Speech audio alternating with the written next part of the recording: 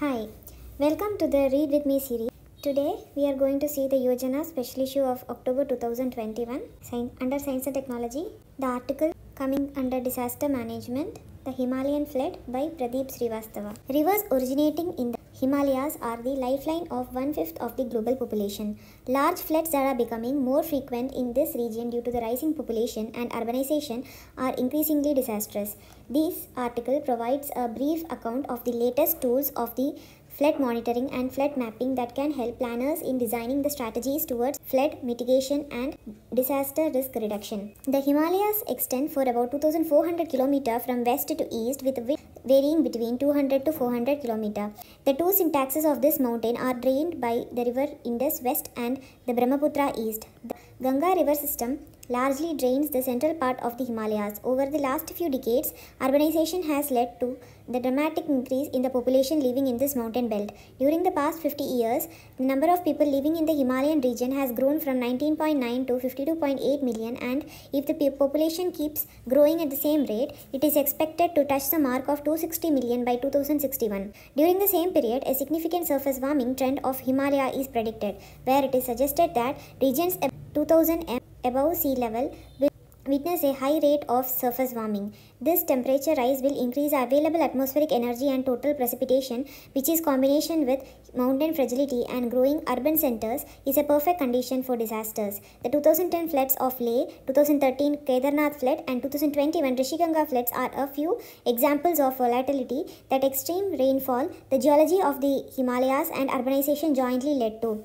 The reports of Intergovernmental Panel on Climate Change indicate an overall increase in the frequency of high-intensity rainfall events in the Himalayas, and this requires a careful understanding of extreme hydrological events as they interact through variable orography and geology of the Himalayas. The availability data of flood monitoring hardly extends to 100 years, which is not enough for flood mapping, and reconstruction of longer flood records in different climatic settings of the Himalayas is required.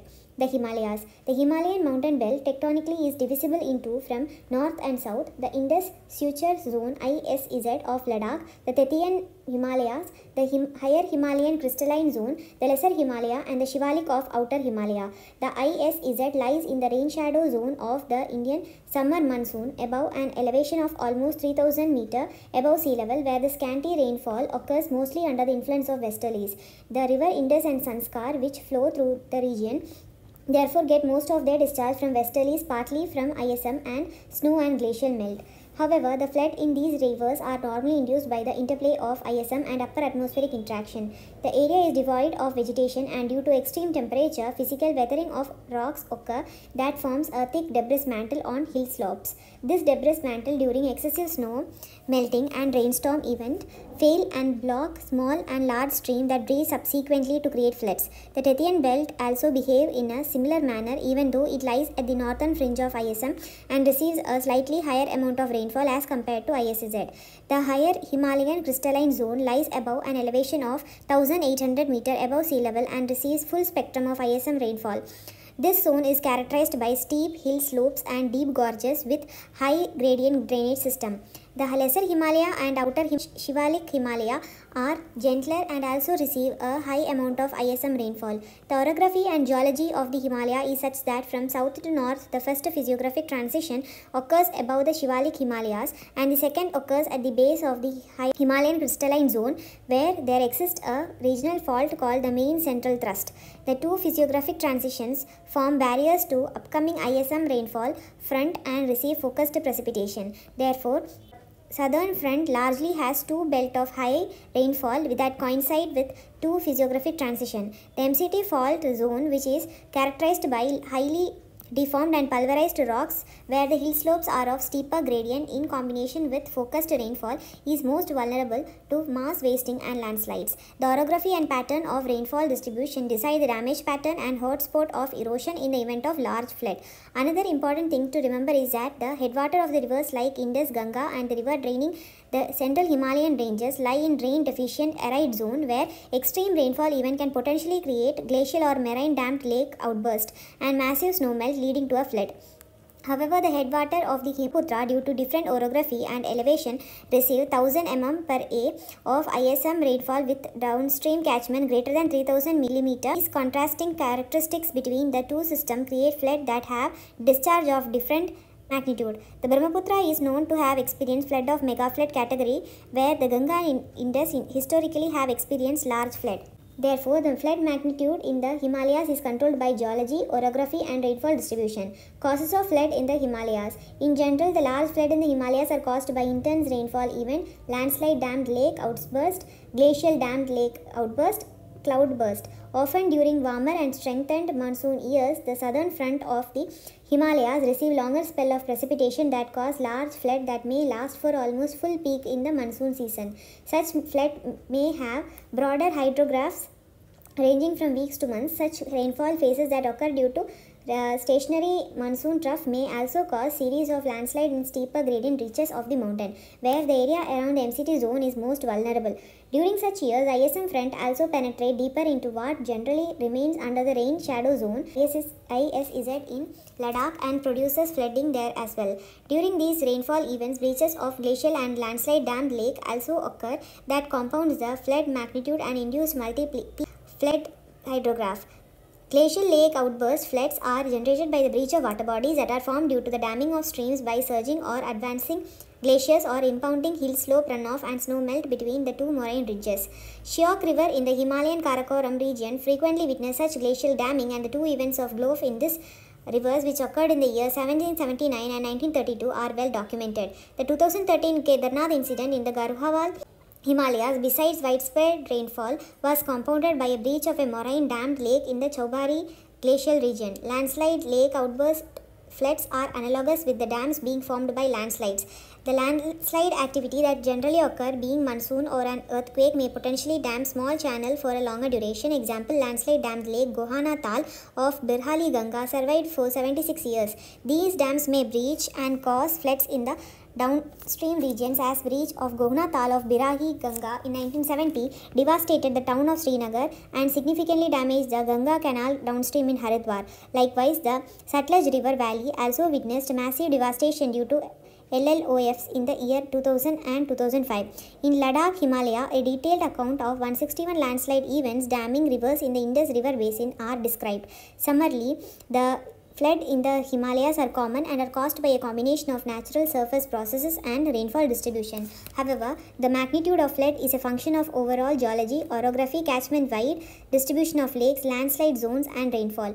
Flood mapping. Mapping of floods has four elements: vertical rise in river level, rate of rising of flood, flow velocity and lateral inundation of floodplains. The first point requires precise measurement of flood levels in rivers and streams, which is normally done at river gauging stations. These gauging stations can now be equipped with state-of-art Internet of Things and radar to quickly transmit the data to remote locations and flood management centers. Radar can help in tracking the location of intense rainfall and the temporal evolution of the storm. The rate of rise in flood is a function of how the drainage network efficiently delivers surface runoff to the channel. This will factor in parameters like infiltration, drainage density, gradient and vegetation cover, etc., and will also decide the lag between the peak of rainfall event and of the hydrograph. The assessment of this time lag is key to activate alert systems and evacuation. The cause of flood is also important in this context, like regional high intensity rainfall will allow gradual rise of flood level, where the events GLOFs and LLOFs will induce a faster rate of rise in flood levels. Therefore, flood level or rate measurement has to be inclusive of data at various levels. In most cases, the flood level observation is not chronicled beyond 100 years, which may not be enough to understand the long-term variability of floods and the forcing factors behind large events. We know whether the occurrences in 1970, 2013, 2021 of the Garhwal Himalaya are isolated event or they are riding over a long-term climatic cycle. This requires an understanding of geological archives. The slack water deposits that are composed of centimeter to meter scale coupled of sand and silt represent an individual flood event. The stacks of these deposits containing records of several such events are common and found at tributary junctions, wider segments of channels, on top of the terrace, caves and behind rocky embayments along the rivers. These are the locations where sudden shacking in flood velocities take place. The height of these deposits are above river levels, informing on the elevation so as to which the flood levels rose, and can be precisely mentioned differently global positioning. systems. These deposits can be dated using optical stimulated luminescence and CAMS dating techniques on charcoal specks.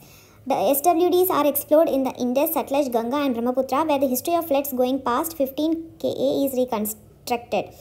Chronologically constrained wood debris lying at the higher levels along with the river course and debris flow deposit can be other archives that can be used to reconstruct extreme hydrological event. The lateral extent of flood inundation can be mapped using satellite images and LIDAR. The precision and resolution of this data at finer scales can help prepare maps of meaningful use. The flood velocities are generally measured using current meters, acoustic Doppler current profiles, tracers and floaters. The most precise would be Doppler current profile, as it can measure flow velocity at different depth and can average out the turbulence. Besides above one parameter largely ignored is flood sediment load. It is important as it imparts buoyancy to flood water, which is an event of large flood is detrimental to stability of infrastructure such as dams, bridges and culvert. Sediment's load of flood waters can be measured by sediment monitoring gauges or sensors equipped with laser in situ scattering, transmissometry or by physically sampling during the time of the flood. Satellite data can also help in getting generalized ideas on sediment load, reducing flood vulnerability in the Himalayas. The floods are natural process and adaptable though the damage done by these events can be minimized if attempted using scientifically sound database and models. Proper understanding of the orography of the Himalayas and how past flood events have interacted with it and what were the damage pattern can help in preparing the damage predictive model of the Himalaya. This model can help in deciding the focus, magnitude and type of infrastructure development to be done in the Himalayas. The foremost toward this is monitoring at various levels, like installing a dense network of flood gauging system and radar in various drainage basins in the Himalayas, channeling real-time data to flood management centers using the Internet of Things, longer time series of data archival using large monitoring networks. Historical and geological archives ought to be prepared. Landslides and glacial lake monitoring systems should be in place and linked to flood management centers via Internet of Things. The combination of data on flood levels, flood hydrographs, and lateral inundation can be used to manage the floods and minimize the destruction. The inundation map prepared using satellite or LIDAR combined with maps of social infrastructure, if analyzed on GIS platforms and artificial intelligence using long-time series of data set, can provide predictive models of flood events and the damage patterns. Thank you.